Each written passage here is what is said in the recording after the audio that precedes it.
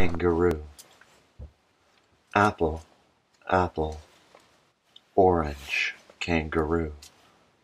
On today's show, we'll be looking at the imagination. In particular, I would like to show you my imagination. Now, for just a moment, take a deep breath. That's right. Now exhale. I have prepared this blue rectangle to help us investigate imagination. But I need your help. You have to picture this simple blue rectangle as a portal into my imagination. Now, let's view some clips of what commonly streams and pounds and stirs my imagination. Join me in viewing our imagination portal.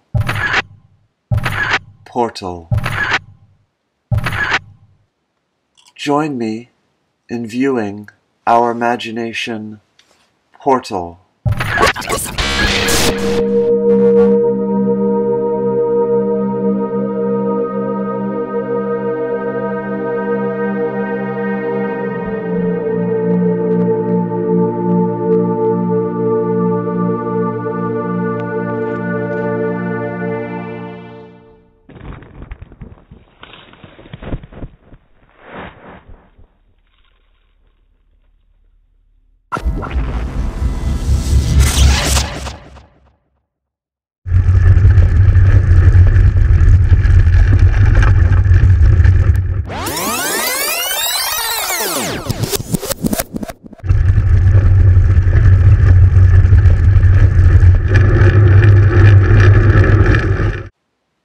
Sometimes, when I'm having trouble getting started, and I have a blank sheet of paper in front of me, I need something to help me get going.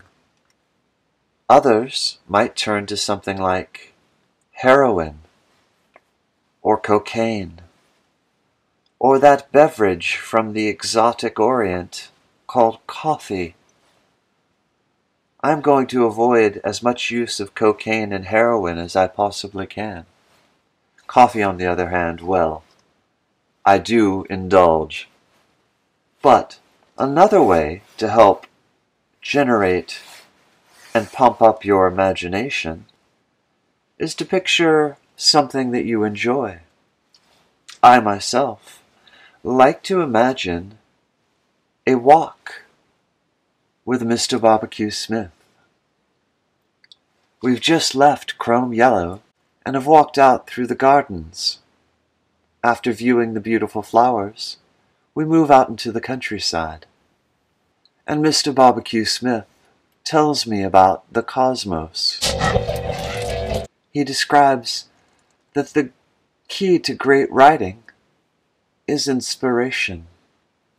Now, finding your inspiration is the key to great writing. Here's my poem dedicated to Mr. Barbecue Smith. Light switch. Mr. Barbecue Smith had only to stare at something more illuminating than himself to draw average apples from a well-tilled orchard. This illumination's beam, not of cosmos but of common clarity, did simply shine on that which small minds do repeat. Do repeat.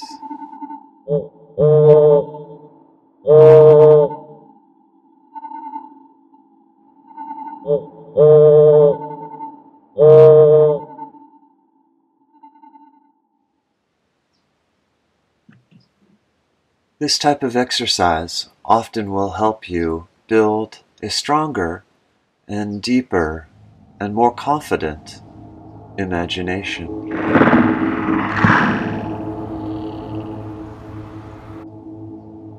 Think of it as the great detective once said, a mind palace. Draw everything you can into your mind palace by simply placing each idea, each thought, each memory into the appropriate room in your palace. Dare I say they are beautiful? And if you want to remember how to draw, say, a kangaroo, you could place those ideas and memories in the drawing room. Pull the drawer open in your desk and place in how to draw a kangaroo or a space fish.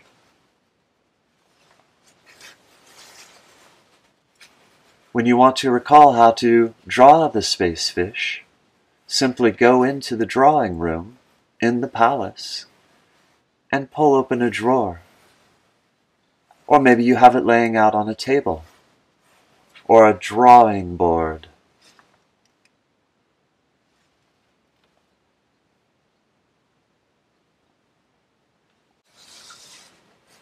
Now I'm going to flip over the portal to my imagination.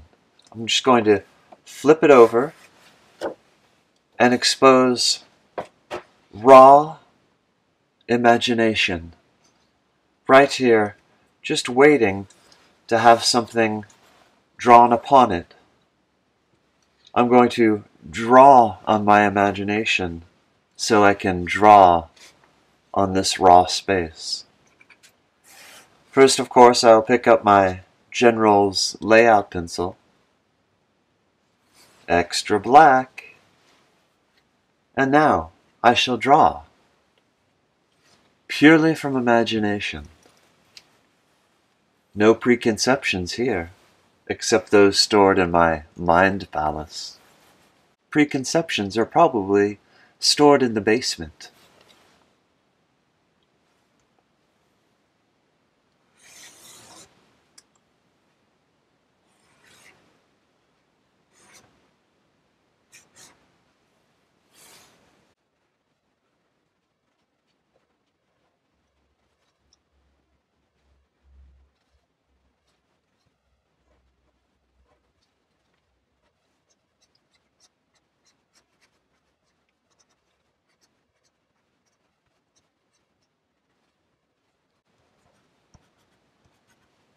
And here you can see I have drawn something directly from my imagination.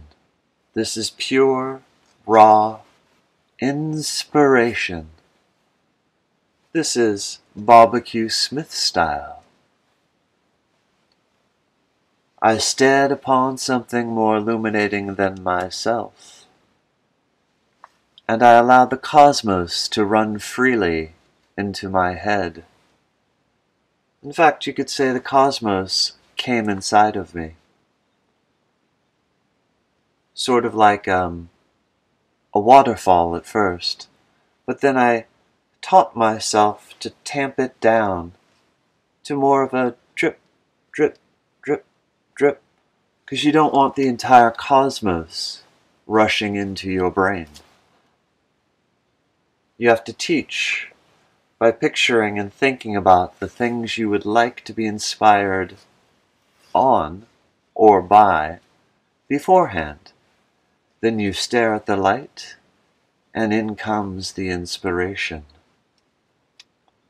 As you can see, it has produced probably one of the most interesting and original drawings ever created. I'd like to make one small change, so I'm going to use, as we've talked about before, proper erasure technique. Counterclockwise. Counterclockwise. So, here we go.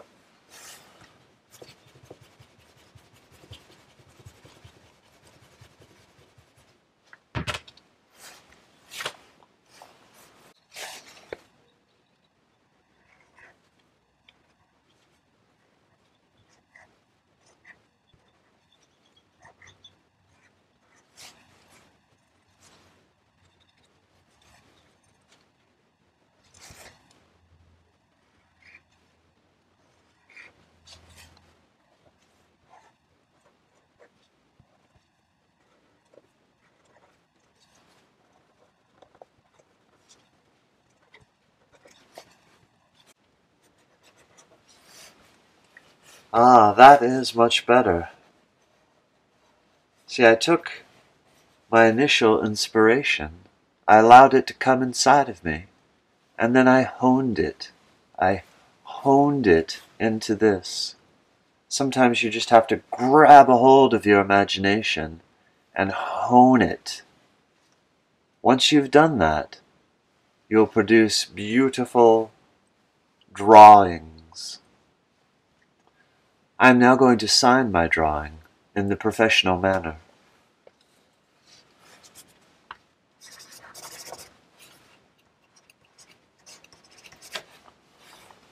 And there you have it. Yet another beautiful drawing. And as always, this is only a blueprint. You can make your drawings anything. You can hone your imagination, but ultimately, imagination comes from within you. Inspiration is all well and fine. Staring at bright lights, taking heroin, all good sometimes, but much better is to look inside yourself, hone who you are, and then present the parts you wish to present, because no one can tell you what to think. No one can control your imagination, only you. You choose when you let it out. You choose when to collaborate with others, because sometimes combining imagination is good. You can have imaginary cohort. Your imaginary cohort can work together to produce amazing drawings. Probably not as good as this drawing, but this came directly from Mr. Barbecue Smith.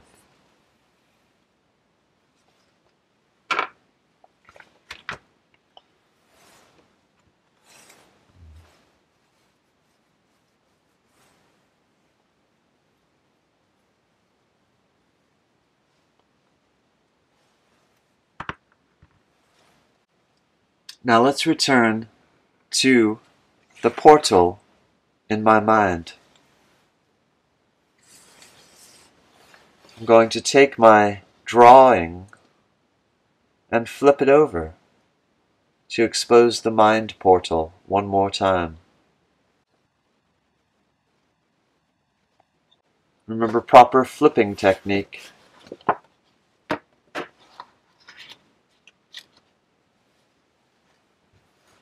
Now let's explore some more of my imagination.